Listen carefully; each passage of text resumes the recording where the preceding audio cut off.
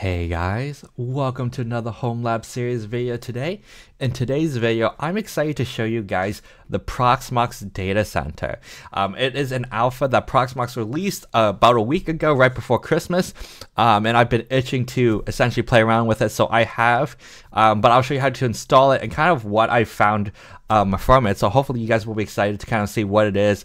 It's alpha, so it's definitely like very new, the stuff that will work and won't work, so just be aware of that if you decide you want to use it.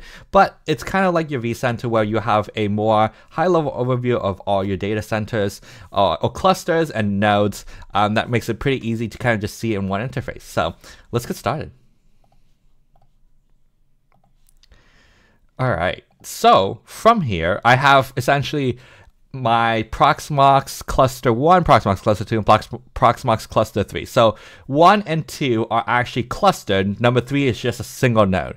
And the reason why I'm doing this is so that you can kind of see what will work between a cluster versus what will work across nodes that aren't clustered together with the data center. So what we'll do here is look up Proxmox DataCenter Manager.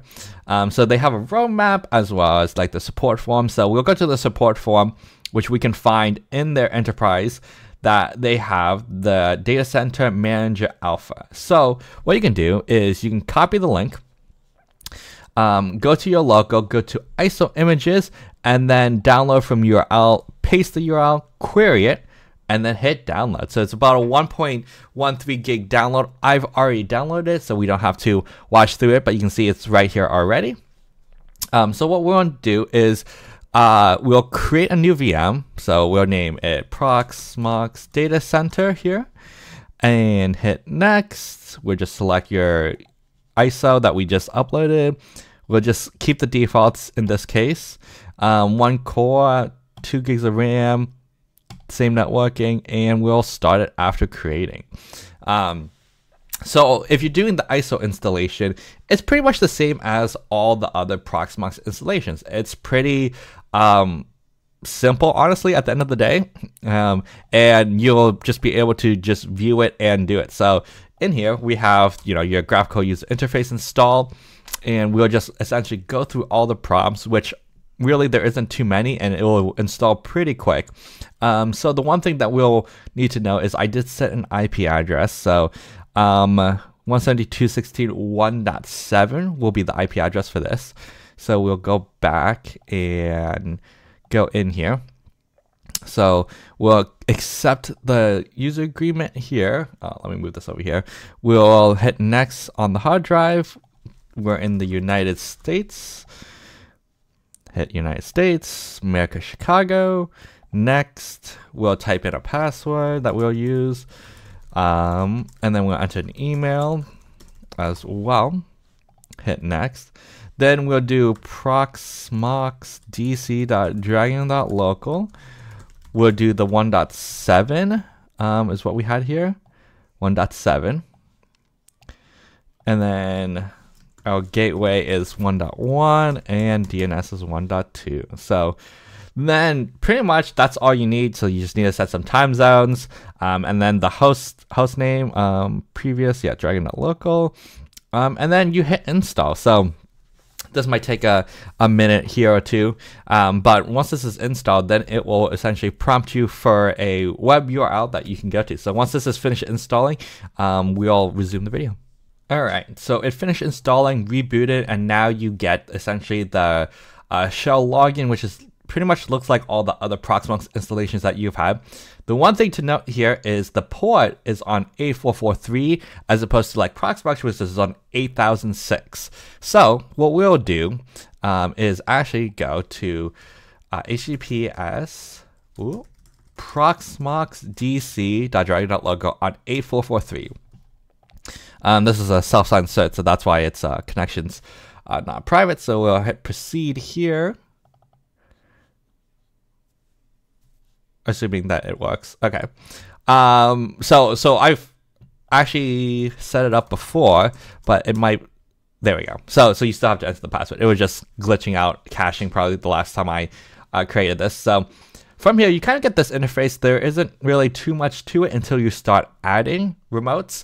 So remotes are like essentially your host. So in this case, we'll add a remote and we will do like HTTPS pxc1.dragon.local 8006. And then you'll need to get the fingerprint of it if you're using, just its self-signed cert, which you can do so by clicking on the host, hitting certificates, clicking on the ssl.pem, pve.-ssl.pem, hitting view certificate, and then copy this fingerprint essentially. And then we'll copy and paste that. So then you can hit connect, should say connection OK. Then the remote ID is how it will show up in this dashboard. So we'll just name it PCX1, but this will also include PCX2 because it's in a cluster. So that's a unique thing to consider depending on how you want to name stuff. So this is just your root login as well. PAM, and then you can scan and it will scan OK, hit next. Then it will kind of populate the endpoint. So in this case, this endpoint, it would work if you didn't have to do fully qualified domain names. So we're going to just remove that because we technically will be using it for fully qualified domain names, and we'll add the 8006 for PXC2 as well. So you can see how it actually auto-populated the fingerprint for PXC2 because it's in a cluster.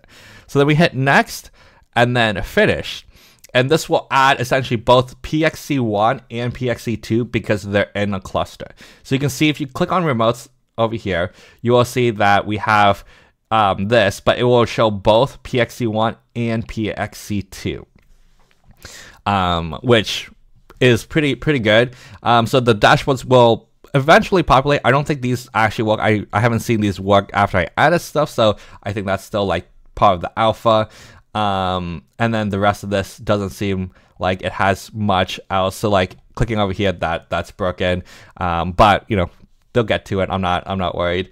Oh, and then that doesn't work. Hitting back button. But you can see here that they have functions that you can use. So for like this test VM, you can click this and it will open a new window, which will go to that Proxmox with that test VM. And then there's powering it off and migrating. So like say for example, I wanted to migrate this from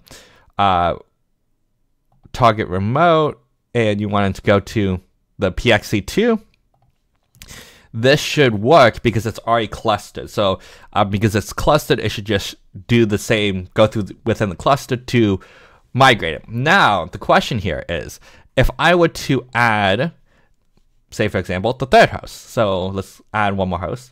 Let's add PXC3. So HTTPS pxc3.dragon.local on 8006. And then we would to get the certificate here. We will view the certificate, grab this fingerprint, and paste it in. Hit next, PXC3, and add the realm, PAM, scan. That's good. We'll delete the top one. We'll keep the bottom one. And then we'll hit finish here. It should now add essentially the third machine here. So I'm assuming how it kind of would work is essentially you would have your Proxmox clusters in a specific data center, and then this should be able to hit or be able to access any of those, right? So you can see here, we don't have anything down here. This one, you can see that we did migrate it over to PXC2 and test, got it over here. So the other thing is to test out is, hey, going from one data center to another, this is going to be the interesting part, where it will be, can it migrate from my PXC1, or in this case PXC2, that's in a cluster with PXC1, to PXC3 that's standalone. So we'll hit migrate here, and I think I've gotten this to like pretty much fail every single time because of some insecure dependency uplink while accessing the tunnel. So off the bat, it doesn't work out correctly. if you're trying to go from one host to another. But if they're already in a cluster, you can do the migration without any issues. So I'll probably need to take a little bit more look at that and see if that was the intended usage.